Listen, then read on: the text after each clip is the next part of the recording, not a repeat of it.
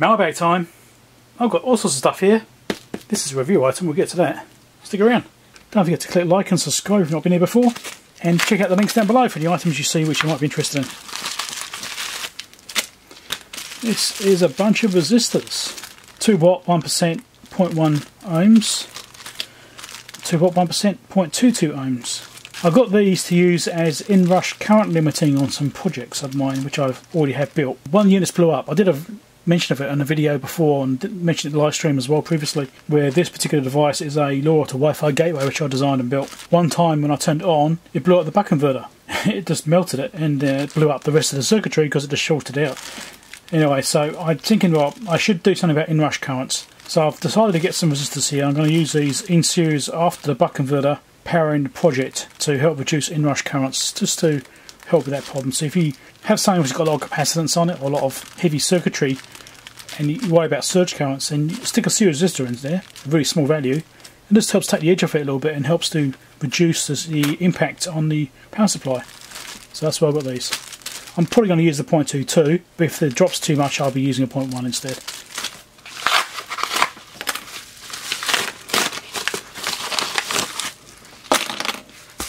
It's a bunch of brushes.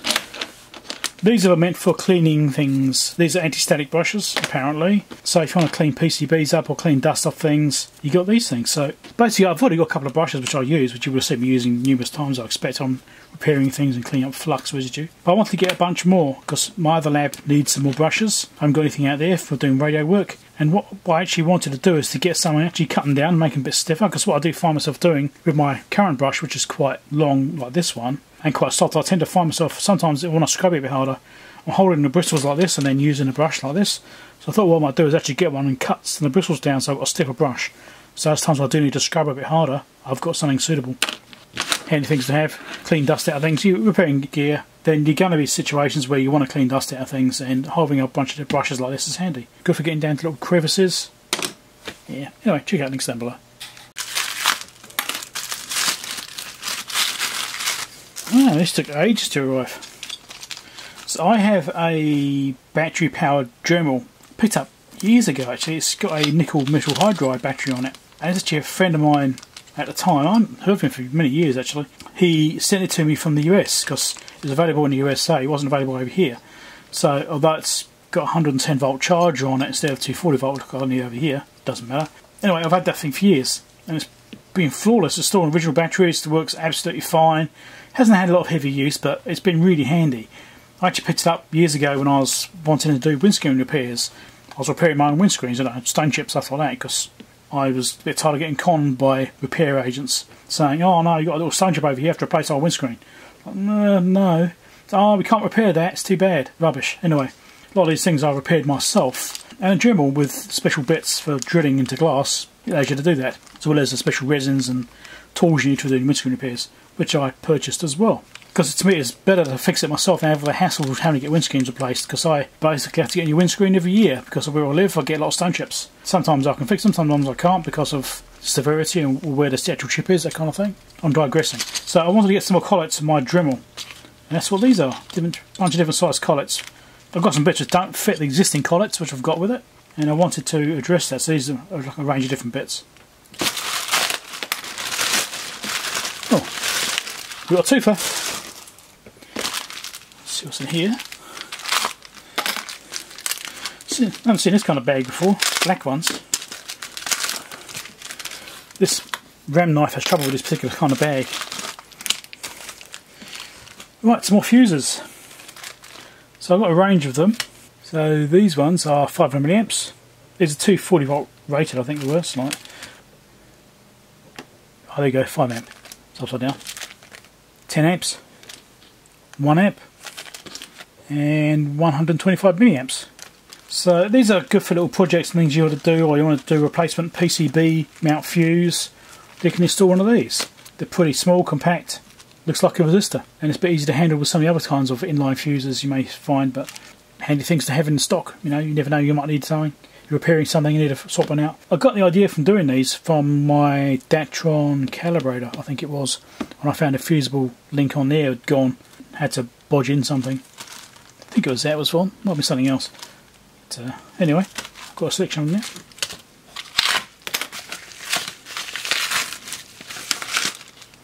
Ah, D008s, right, special diodes. Now, I've got a project I need to do with these, and I'll show you what that is once I get around to recording it. It's a repair project, and it was an unexpected repair. I basically made a mistake, I broke something, and then I had to repair it, and I did a workaround.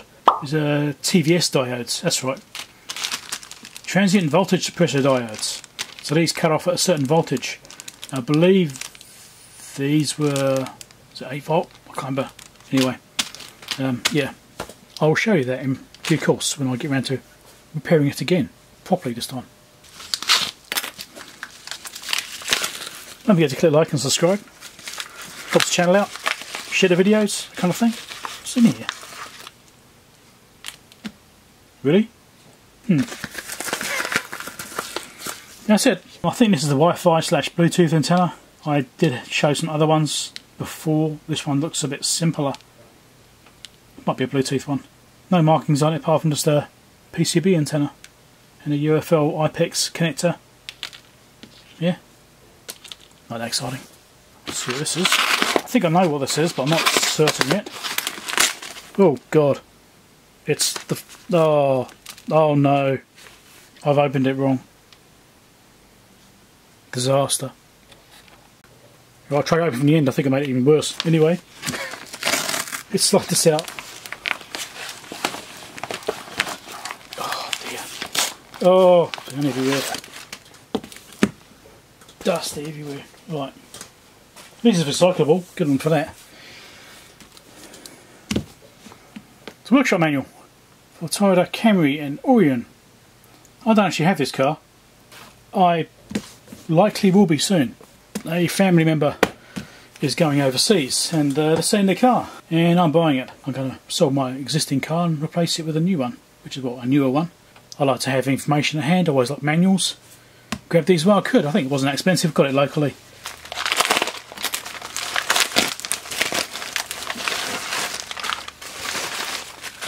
What was this? SPI to LAN Ethernet converter.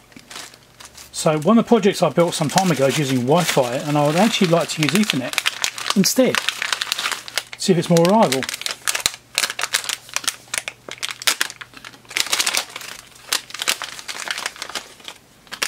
So it's got an Ethernet port and a chip on there of some kind. WizNet chip, which is obviously the Ethernet driver chip. And it's got this pinout on here, which is labelled on the other side, which is upside down. So interrupt, chip select, clock, MO, GG, which would be grounds. What's the other side? Well, that's upside down as well. That's annoying. G, VV, NC, reset, MI. Okay, well, I have to figure out how to use these things. They're quite compact, which is what I like about them. And hopefully they'll do the job. I mean, if they work, that'd be great. If I can implement these on my existing project, that would be really, really good. Then I could get rid of Wi-Fi and use Ethernet instead, which I'd much rather have a hardwired connection in this particular implementation. Wi-Fi can be problematic, it does lose connection. With the system we use at events, right, and it will basically do it almost once a day at each event. Sometimes it will do it at a time, it doesn't matter, but it will happen. And it can cause problems and confusion to people using the system. So I want to make it a wired system, or at least try using a wired system, to see if that will resolve the problem. Because if I use an Ethernet connection and the problem goes away, brilliant, I've got a resolution. But there's nothing I've been able to do so far which has actually been able to improve that, using static IPs and DHCP server lease times and things like that. And I cannot pin down exactly what's causing the actual dropouts. I think it's ESP32 itself. I think they are having an issue with Wi-Fi glitching on the actual devices. I'm not certain though, I could be wrong. Now in here is another one. It's another version.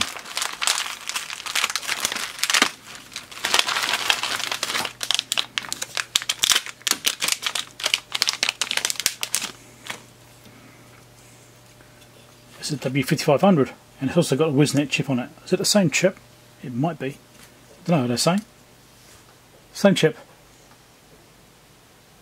W5500. So this is basically a bigger version of the same ball really. Different versions because you never quite know which one's going to work. And this one's also got the pinouts on the bottom. There you go, 5 volt and 3.3 volts. Now the challenge for me is my current project has a lot of the pins already used. I don't know if I've got enough spare pins to implement these things. I expect I can. I mean, it's using SPI. It's possible it will work. It's something I have to look into. Watch out for that, mate. Or maybe I'll do a video, maybe I won't. I don't know. Right, last thing. Like I said, this is a review item, which I will be doing a video on as well, so make sure you watch out for that video coming out. It could be just before this one or just after this one. I don't know. We'll see. Depends how my other video scheduling goes. So let's open this thing up and have a look. So I actually approached by this company asking if I was interested. I thought, yeah, why not? It could be interesting. Well, it could be functional. It could be something which is handy for me to use. It's not actually like an electronics item as such.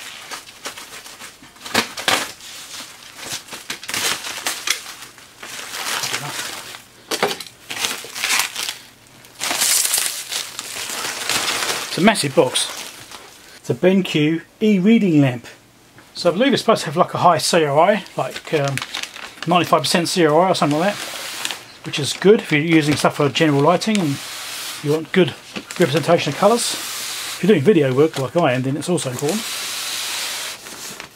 Well, it's coming out of the box, but it's not getting any smaller. Like I said, I'm going to be doing a review on this as well, so I need to preserve all this stuff. Here it is. So there's a big heavy base on there. That is actually a very heavy base. That must weigh, God, that must weigh 4 kilos. That's heavy. That's really heavy. That might be topping over in a hurry. Got a manual. And here's this actual lamp. And there is the light back element there. Nice. So that is actually looking pretty promising. One's a 12 volts. Got a standard DC input jack here. Looks like that's not 2.1mm. That's smaller than that. Not sure what size that is. You have a adapter with a plug on it. Is it 1.6mm or 1.8mm or something like that? And it comes with a whole bunch of different country plugs. There we go. There's one I need. There's a New Zealand one right there. So excellent. So that's all good.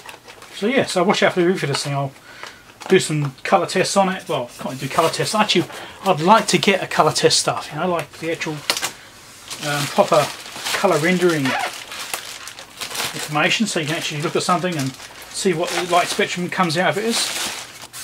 I'd love to get something like that, and that'd be really handy. It would be nice. Make sure you click like and subscribe, which is on my desk underneath here, which you can't see. And I'll catch you later. Thanks for dropping by. Have a chat down below. Bye.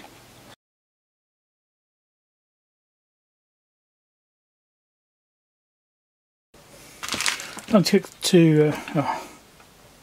It's supposed to be like a high rendering index. I've got what the number is now.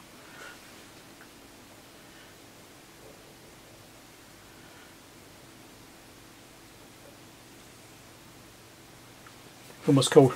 Rendering index. What's it called? Forgotten. Anyway, we'll have a look at it. Let's open this up and have a look.